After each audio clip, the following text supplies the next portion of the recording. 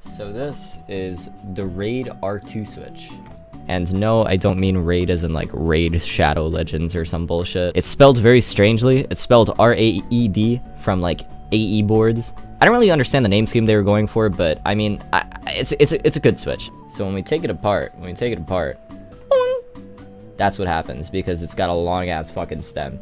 I mean spring. It's not about the size of the spring, it's how you use it. And this spring is extremely long and double staged. Dude, I'm gonna be honest, I don't even know if this is in focus. We've got a long pull stem, it's a palm stem, nylon housing. I don't remember if I said that already, but nylon top, nylon bottom, palm stem. Now I've got a funny little thing to compare it to. So here's an alpaca stem, here is the Raid stem, and here's the stem of a kale burgundy whatever. The reason why I'm using the kale burgundy stem is because a lot of people use them as Franken switches for like black cherry pies. They're also the same stem as a Novel Keys cream, so that's why I'm comparing stem lengths. Either way, I think it's important to mention that the Raid stem is a perfect in-between of the two switches, in my opinion. It leads to the switch having like a really nice crispy bottom out, but without feeling like you're being stopped abruptly because of how short the travel distance is. Something else I want to talk about is this spring right here. The spring, in my opinion, I think this is the perfect spring to pair with a long pull switch because it makes the bottom out feel extremely snappy and responsive. Like this switch is extremely satisfying to type on. I will say though, don't fucking use this thing stock.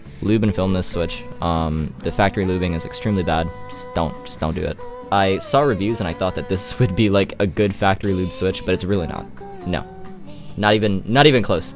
So as I said, these are not switches that I would recommend using stock. So here is a very non-scientific sound test of a stock Raid switch, an alpaca, lubed and filmed, a Cherry MX Hyperglide Black, which I think is the most fair comparison because it's a nylon switch, and a lubed and filmed Raid switch. Also, the MX Black is lubed and filmed. I don't know if I already said that, but...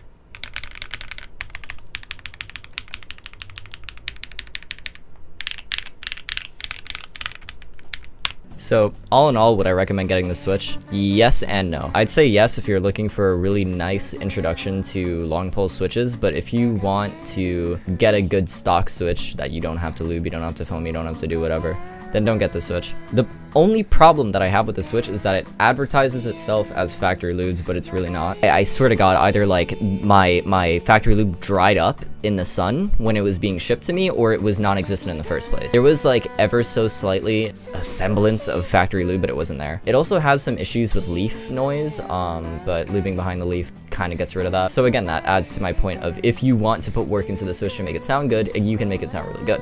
It's super nice, super clacky. It's the best of both worlds. You can get like a really deep sounding Switch or a really clacky Switch, either one. I'm surprised at how deep it sounded, considering it's a full nylon housing. Typically nylon housings are a bit scratchier, a bit higher pitched. I would have liked there to be more Switch characteristic. I would have liked there to be more scratch. I'm a big fan of cherry scratch, okay? So, I don't know, having a Switch that is full nylon housing and feeling it be like really smooth, it feels kind of like a little bit unnatural in a way. But aside from that, I'd put the Switch in a solid A tier. There's nothing special about it. There's nothing bad about it. It's smooth. It sounds good. You just have to lube and film it. but you could say the same thing about practically every single Switch. Except for, I don't know, maybe like Gateron Milky Yellows. I've never been a fan of that Switch. I will never be a fan of that Switch. I'm a big fan of like a more fuller sounding Switch, and that's just not it. I used to think that alpacas were like S+ tier, now they're on my A tier, so I don't know. I definitely have a skewed perception of Switches, but I'll be reviewing a couple more. I'll be trying to get a little bit in depth with them a little bit more. I will sound test more Switches on this board so that you guys can get a comparison of all of them. The only problem is that since I'm using this board plateless, which I feel is the best indicator of how a Switch will sound, because, you know, it doesn't have the plate masking, it doesn't have the foam masking it. Because I'm running plateless, I need 5-pin Switches, otherwise I can't sound test because the board doesn't fit it. So that's why I couldn't give a full sound test of the MX Blacks, but yeah, I'll probably be doing alpacas next, because alpacas are just like, they're like the nostalgia Switch, I guess. Like, I don't know, they were the first Switch that I ever was like, oh my god, I need it, and now I have them, and now I don't use them ever. So I don't know, I'll sound test those next. I'll do a review of them next. Alpacas in the year 2022, how do they hold up type shit, but I don't know, whatever. Bye.